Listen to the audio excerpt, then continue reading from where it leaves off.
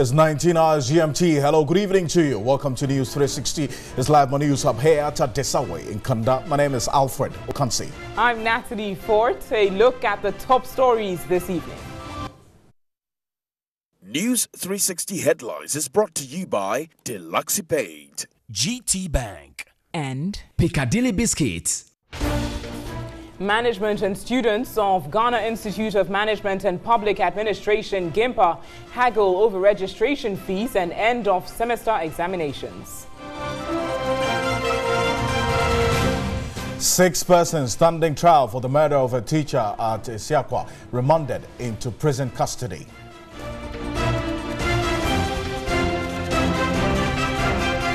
Meanwhile, the Ghana National Association of Teachers, NAT, has requested its members resume classes, assuring them of police protection.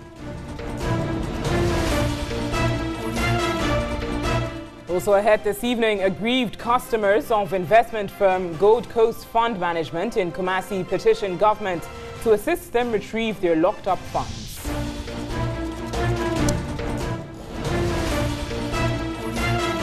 And the Student Loan Trust Fund to publish names of defaulters and seek legal action against them. Ahead in business, interest rates projected to fall as a result of the low reference rate and stable macroeconomic indicators.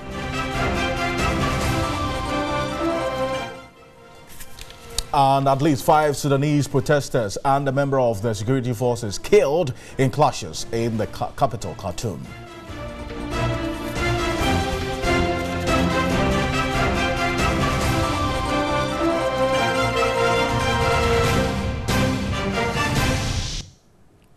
We've got the details of these stories and much more news coming to you live here on News 360. As always, our listeners live all across the world on our websites, 3news.com, and on Facebook, it's TV3 Ghana. Remember, also, we're live on DSTV channel 279 as well. Feel free to share your thoughts with us as we get into the bulletins. Evening to our first story. The Ghana National Association of Teachers, NAT, has urged its members at the Salvation Basic School at Isiakwa and its environs in the eastern region to resume classes. Here's the case. The National Secretary, David Champon, is assuring them of police protection as it works towards policies and also ensure that they provide protection for teachers in and outside the classroom. Yvonne Ikwe has more. The Isiakwa Salvation Army Basic School was closed after teachers refused to attend classes following the brutal attack on one of their colleagues by some former pupils, leading to his death. The teachers demanded that the suspects be arrested and justice delivered while they be given police protection. We don't have the heart to teach right now because people that we've even spent money on, they were our products, and now they've turned against us. They have their brothers and sisters in the school. How do they expect us to teach them again? If you look at their faces, the memories will definitely come back. The president of the Eastern Regional NAT, Daniel Afadu, says he is of the strong conviction that justice would be delivered, but requested government and stakeholders to come out with policies that would protect teachers. The National Secretary of NAT, David Champon, urged the teachers to return to school as the case was in court and assured them of security. Our schools have become places of defecation and untoward behavior. Weed smoking and every negative vice that affects society is practiced at the school level. We believe that in order for them to give us a peace of mind to do our work, they will need to improve the working environment of our teachers. And we understand their anger. Today at the court, we saw the 6 people being arraigned and being charged. Now they have been sent to prison custody. What it means is that the demand that we made at first has been met. All 6 suspects were former students of the school. Meanwhile, the 6 persons standing trial for the murder have been remanded into prison custody. The accused persons allegedly brutally assaulted a 55-year-old teacher who died shortly after he was sent to the hospital. The teens have been charged with conspiracy to murder and murder. 4 of the suspects, Richard Anani, Emmanuel Mreku, Philip Okodie, and Paul Bwedu, have been charged with conspiracy to commit murder and murder.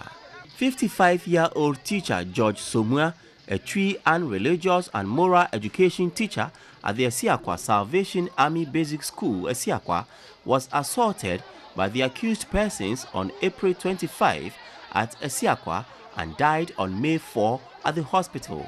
Lawyer for the accused persons, Peter Nimo, prayed the court to grant his client's bail, but the Kibi District Judge Alice Efuya-Yirenchi remanded them in police custody to appear on June 25. Some teachers and members of the national leadership of the Ghana National Association of Teachers, NAT, were at the court to give their solidarity. Well, let's go to the Ashanti region, and there's something happening throughout the day. The customers of investment firm Gold Coast Fund Management hit the streets of Kumasi to demand the release of their locked-up funds. The aggrieved customers want government to intervene. Here's a report by Ibrahim Abubakar. The disgruntled customers converged at the Kumasi Cultural Center before marching through some principal streets of the regional capitals to register their frustration. You can imagine Nana Akufo-Addo and his MPP. It appears as if they were encouraging persons with disabilities to stop begging and work with their hands and minds. Unfortunately, I and my wife, both visually impaired, have invested a whooping 105,890 with them, with the view of roofing our building. We've finished with our building since June last year. I've requested for this money to roof it, but to no avail. When you go there, they will tell you Parkwesi is developing a plan. They can't decide for me what I should do. This year firm should pay us all our investment amounting several millions of Ghana cedis and the corresponding accrued interest at the prevailing interest rate in the country on or before 30th May 2019. We need our money. That's the only thing that we need, because the time has lapsed and the money that we have put there is too much. We have accumulated money that we have put at his office. We need his money. We don't want him to send our money outside the country for him to do his investment there. The protesters marched to the Regional Coordinating Council and presented a petition to the Ashanti Regional Minister, who commended them for the peaceful protests and promised to forward their petition to the President. I'll do all that is within my possible best to forward this President of the Republic of Ghana. And as you all know him, within the law, I'm sure justice will take its course. The aggrieved customers say they will march to the Jubilee House if the government does not respond to their demand within 1 month. Meanwhile, the Kumasi office of Gold Coast Fund Management is shut. We're saying on this particular story, subsequently get some responses from Gold Coast Fund Management itself, but some glitches, particularly network challenges, characterize the ongoing mass registration for the Ghana card for the second phase of the registration in the Accra West Zone. Wendy Lai visited some registration centers and reports. It's 10:45 a.m. and this is the Anglican JHS Bubiashi Registration Center. Applicants had gathered awaiting their turns to go through the registration process. 31 applicants had been registered. The coordinating registration officer, Nathaniel Planch, told us they started work at 7 a.m. We saw Samuel Emisa with birth certificate in frames. The coordinating registration officer explained to him he has to remove them from the frame to enable officials scan the document.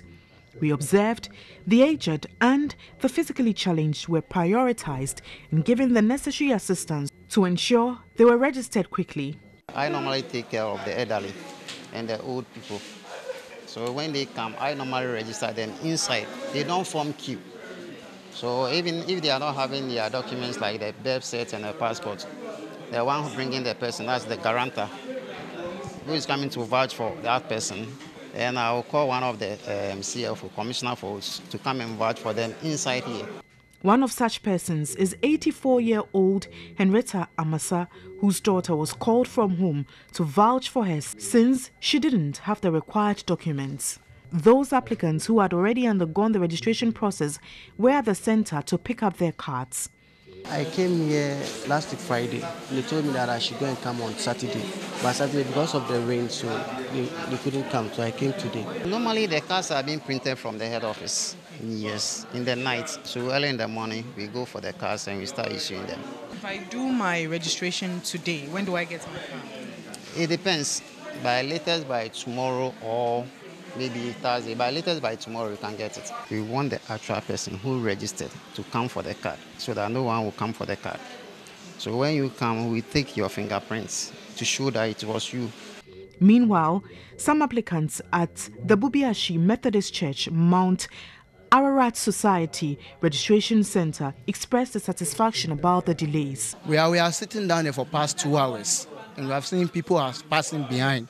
And they are doing their own for them, they are not doing our own for them. And that is why we are getting annoyed and we are talking. How can you come on Saturday? Then you come on Tuesday, they will keep telling you, say, network, and the papers they did on Saturday, it's no more needed. Then what is the necessity of doing that on Saturday? A registration officer at the center clarified the matter.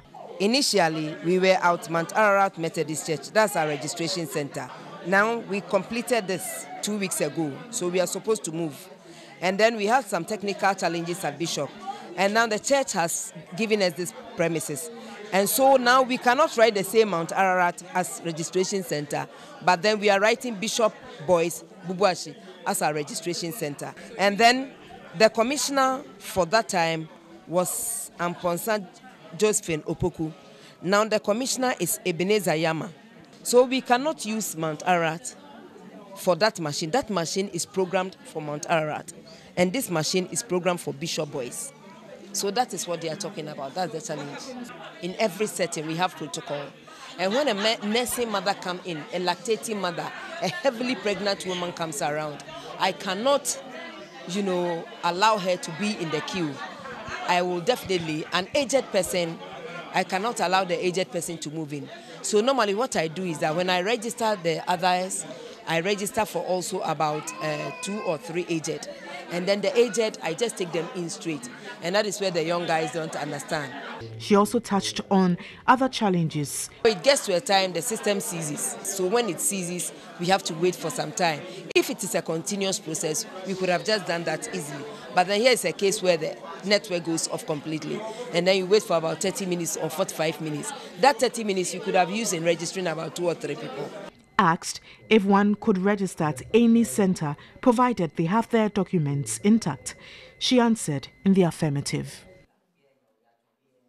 All right, so let's stay a bit further on this particular story. Francis Pamdeti is head of corporate affairs at the National Identification Authority. He joins me in studio. So Pamdeti, it's good to have you. Good evening. Pleasure. I mean, it's not an all doom and gloom situation. I mean, the fact that you're giving preferential treatment to the aged, the pregnant women, nursing mothers, good, and a way to go. But then, what causes these system seizures and the glitches that we heard them talk about?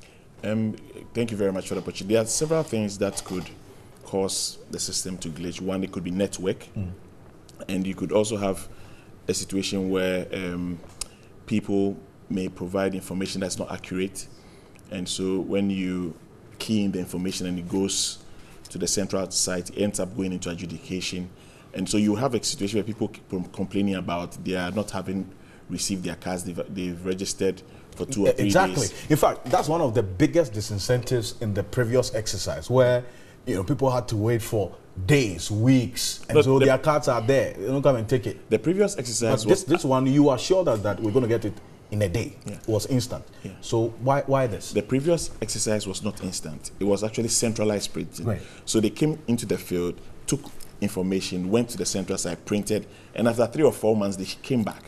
So it's a different system. It's an instant. Yes. Now that's what I'm saying. Now the instant system. I mean, quite many people have received their cards instantly. Okay. But the few that have suffered this issue of not having received it instantly, there are several reasons. One, we also have a very strict threshold for ensuring that we don't have duplications in our system. Okay. So you would have a match. Every 50% match will be a hit. it has to go into adjudication. Those in adjudication have to make a determination as to whether indeed it's the same person or it is somebody else. And so you have a case where issues are in adjudication, they are being looked into. Okay. You could have a situation meaning that you are investigating some of the information on some application forms. Absolutely. So those particular individuals, it may not be a network situation. It's just because there's a due diligence check going on at the back office. How many of such applications are you looking into? We are looking into quite a lot because, you know, people registered in 2008. Okay. The information we picked was minimal, 4 fingerprints. Now you have us taking 10 fingerprints. Some information they provided in 2008 are not accurate or it has changed without any legal backing. I see. So it would freeze it. We need to do a determination. Others have changed their dates of birth. Others have changed information about themselves. Okay. The system will freeze it. And others also, there's a match for just 4 fingerprints. So it would match with quite a number of fingerprints. Interesting. And so how long does it take to do this investigation and verification of the information? It depends on what the issue is. If it's just a matter of, let's say, network, I mean, the following day, you could receive your card. If it's a case of just a 50% hit, once a determination is made, it will be released. But cases where you have double registration, somebody goes to a center, he registers, he doesn't get the card, he moves to another center. It's a double hit. It will freeze. That takes longer. How many cards have you issued since? We've registered in excess of 864,000 Ghanaians in Accra.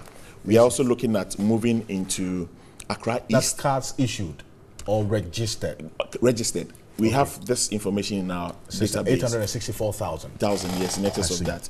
And as we speak, we are tackling Accra West. Okay. We'll be moving into Accra East from the 4th of June to the 6th of July. We'll urge those in Accra West, Accra East to start getting ready. They would, I mean, those Ayawaso West, East, Central, and Ayawaso South. And then we move into Krowo, Ladade Kutupon, Kole Klote, Krowo, Ningo Pram, Tema East, West, and Central, Adan East and West, Shayo Sudoku, Ashaman, and I think Bunkatamansu. Okay. Those are areas will be in the next so the residents should look out for that. But quick one, 30 seconds. I know you've sacked some 11 staff, suspended 5 of them. Why exactly? They engage in activities that we consider as inappropriate. They are disciplinary issues. So 6 of our, what we call the MRW operators, they capture information to the system, have been dismissed. We've also dismissed coordinating registration officers. They are supposed to supervise the various centers. They've also been dismissed. And a few others, as in 4 of these officials, have also been on suspension. I'll give you just a classic case. Strict instructions. Ensure that you come to the head office to print cards, not at the center on a weekend. Flouts the order, doesn't come to the head office to print cards, prints it in the center. And these are things that can bring the image of the institution to disrepute. And for that, we'll not tolerate it. Thank you, as always. Pleasure. Great to have you. We'll keep an eye on your exercise and definitely get some answers whenever needed. But Francis Pamdeti is Head of Corporate Affairs at the National Identification Authority. Join us in studio. But the Students' Loan Trust Fund has served notice to publish the names of defaulters and seek legal action against beneficiaries of the scheme who have not paid back. Out of 55,000 persons due to repay their loans, 22,000 of them have not made any payment arrangements. Here's a report by Jocelyn Wood. The Student Loan Trust Fund was instituted in December 2005 under the Trustee Incorporation Act 1962. The principal objectives of the fund is to provide financial resources for qualified Ghanaians undertaking accredited programs in tertiary institutions. The fund disburses loans to over 35,000 students in 105 tertiary institutions across the country. Authorities say, although beneficiaries have an average of 8 years to repay at a rate of 12%, recovery rate stands at 62%, but could be better. With no money coming from government, repayment is currently one mode in sustaining the scheme. We are almost 50 million Ghana cedis is in debt. We have only about 22% or so or less of borrowers who are not paying, and it's this category of people that we are trying to reach out to now. The situation is affecting timely disbursements of loans to beneficiaries. Our financial situation could be better. It's not a secret that we've had some delays in paying loans to students this semester, but we've been paying in batches. And as I speak, we've paid over 10 million to students. There are still some students that are yet to be paid. Head of Public Relations, George Ferguson Lane, said employers and guarantors have a critical role in the recovery of loans from defaulting beneficiaries. Employers should make it part of their duty to deduct the loans from source of their employees. I mean, it's a moral and legal obligation. The trust says it has begun an outreach program on the need to repay the loans to sustain the scheme. In some other news this evening, there's some confusion between management and students of the Ghana Institute of Management and Public Administration, GIMPA, over payment of fees and ongoing end-of-semester exams. TV3 has gathered the school authorities have refused to allow students who have not registered to write their end-of-semester exams. Some students were sacked from the hall during the examination. But some of the students argue they were given between May 13 and 17 to register, even if they owed but have not been able to register as a result of some technical challenges.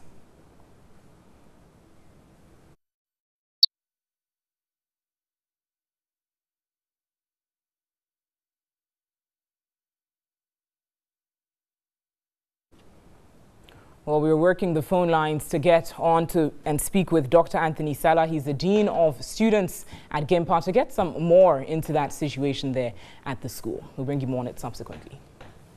Right now, still live here on NEWS360 on MTN Video Report tonight. Our citizen journalist Yao Asante Apel highlights the poor state of a bridge at Apremdo in the Western region.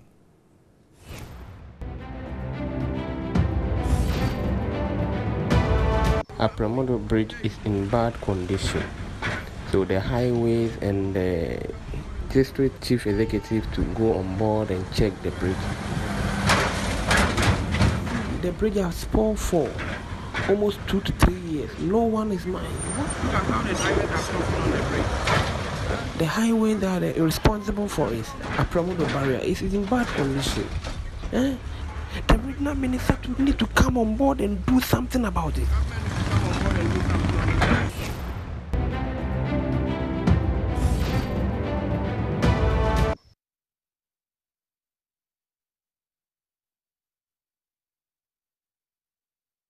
WhatsApp number 055-1433-044. That's on your screens. Very well, Alfred. But let's now return to our earlier story brought to you a few minutes ago on the situation at GIMPA, where there's confusion between the administration and the students over payment of fees and their ongoing semester exams.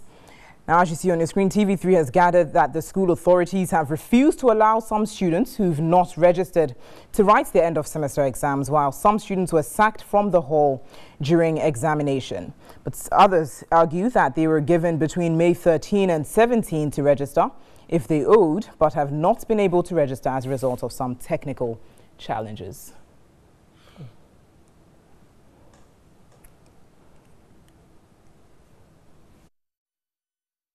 Well, that's the situation there. At GIMPA. Many students have raised concerns. And that's the issue. I'm wondering if we're able to get through to them. Certainly, we will continue to make efforts to reach them to speak on that issue. But stay with us here on NEWS360. You've got business news coming up shortly.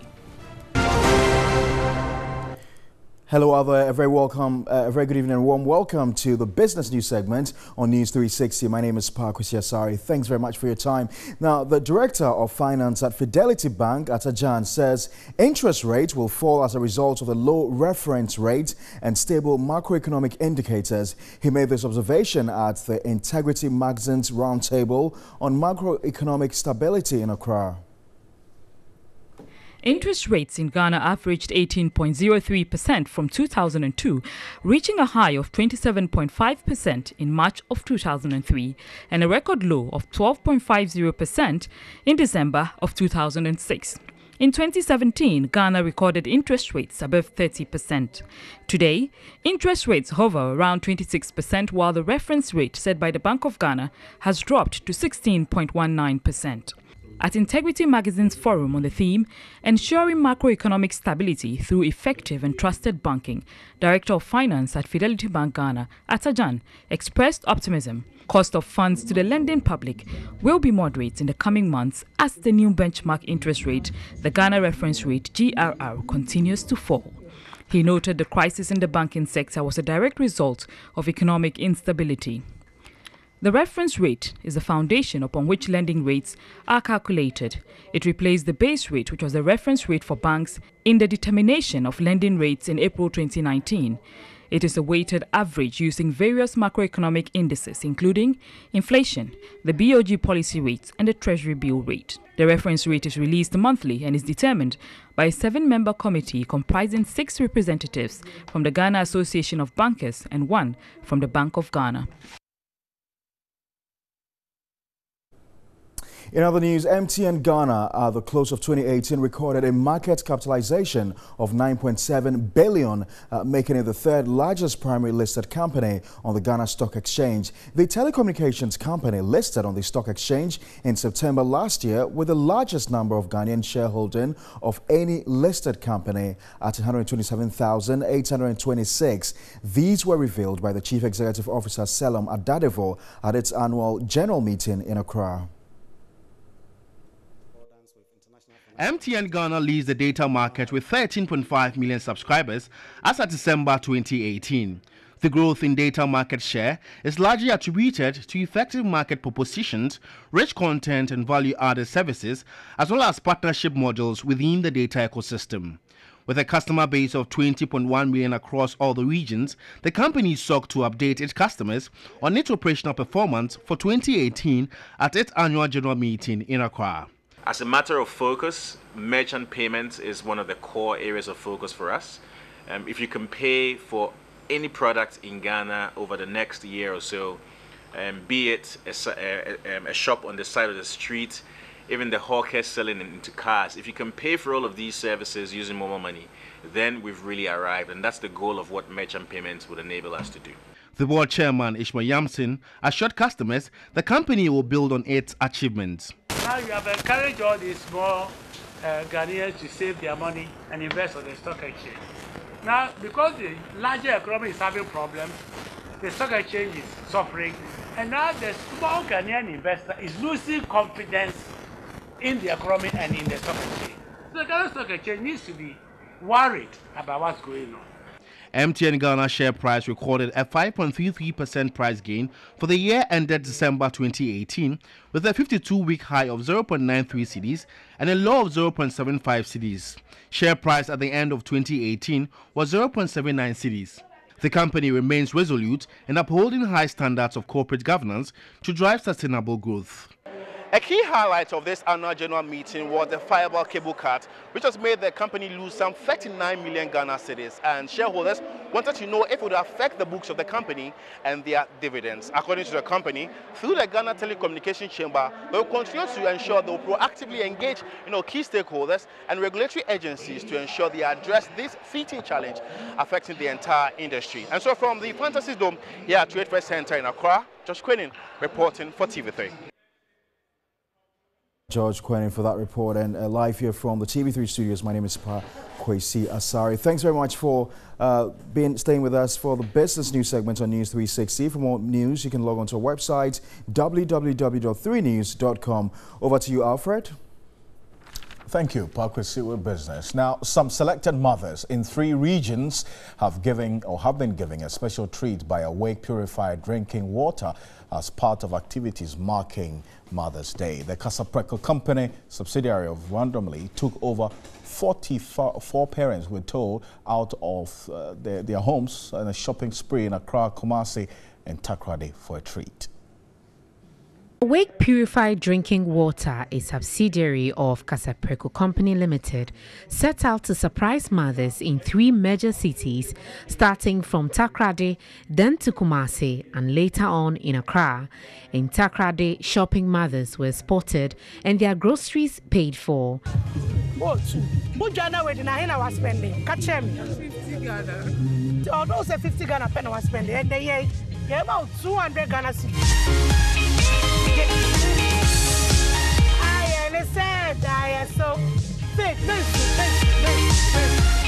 In Kumasi, 15 widows were bussed to the Asafo market and giving money to shop at will.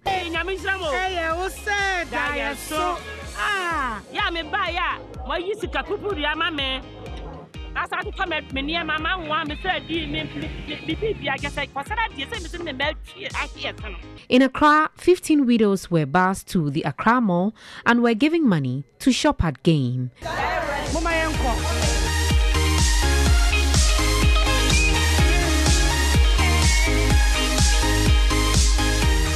It was all joy for these wonderful mothers.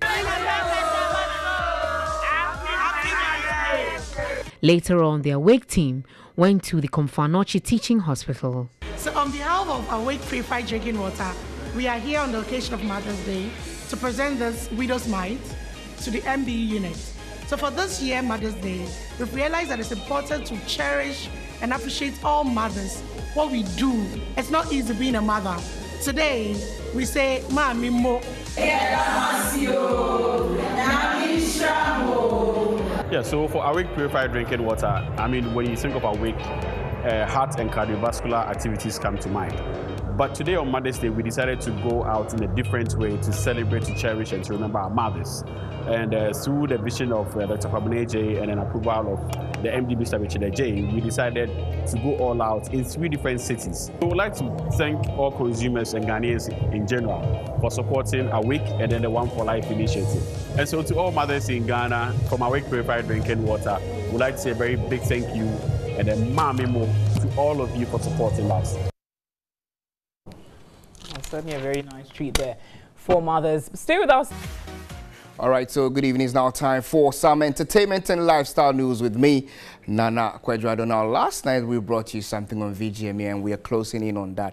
Now, coming Saturday, any idea which musicians have won the Artist of the Year since its inception? Now, last night we actually gave you the from 2000 to 2010. Just to clear your doubt, we bring you the final list of VGMA top winners from 2011 to 2018.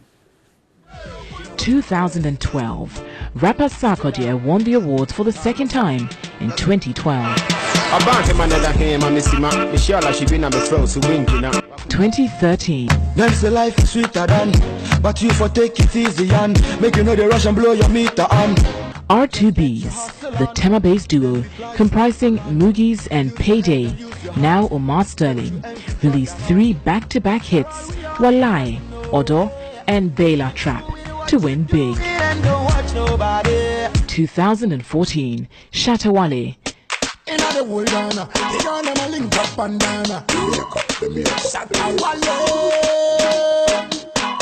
2015, Stoneboy.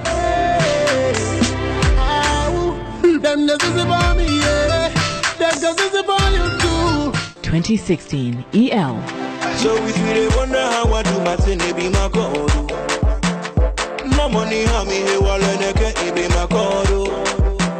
2017, Joe Matto.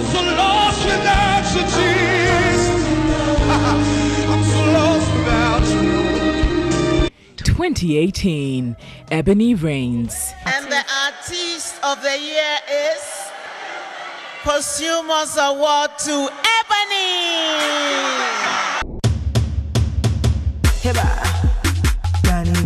2018, the late dancehall songstress and hitmaker Ebony Reigns made history, winning the VGMA's topmost award, Artist of the Year, posthumously.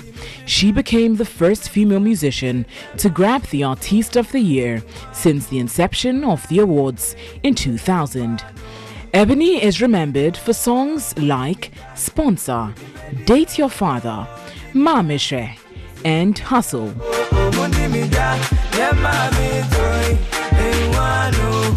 2019, the battle lines have been drawn. King Promise, Kwame Eugene, Joe Metal, Sarkodie, Shatawale, and Stoneboy are in the race for the Artist of the Year. Who wins the topmost category? Well, only time will tell. We are a nation, we are a people. And they're looking forward to that night on Saturday at the Accra International Conference Center. Who picks that prestigious award? Now, moving on to the final story for tonight. Veteran gospel musician Dr. Mary Gansa marked her 40th anniversary in music ministry at her 60th birthday last night. Now, top gospel music names including Elder Mreku Tego Sisters and Dinah Hobson also joined the celebration.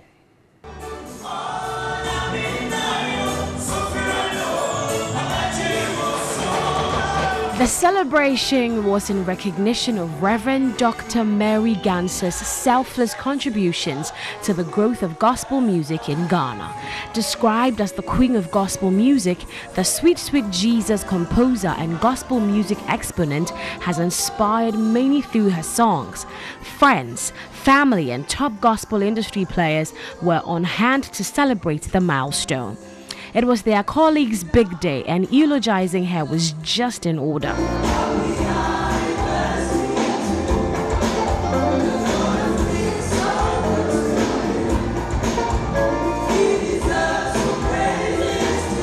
The role model and proud mentor received a special citation from the Women in Ministry and other mentees. With over 20 albums, a worship leader, a counselor, and mentor have been a blessing to all. No wonder some of your songs have been adopted for worship by Christian churches in Ghana and beyond. So kudos to Dr. Mary Gansa on that one. My name is Nana Quadrado, and that's how we wrap up the segment on entertainment news here on NEWS360. Don't forget, we'll be bringing you live coverage on the red carpet, VGMA, on Saturday. I'm black and proud. I heard Coco say I'm black and beautiful, but Oh, I well, am black and proud. Don't confuse me. I'm black and proud. Yes, you yes, are, I'm black and proud. Natalie Ford, thanks so much for watching. You can get more news on our website, 3news.com. I am black and proud. Have a great evening.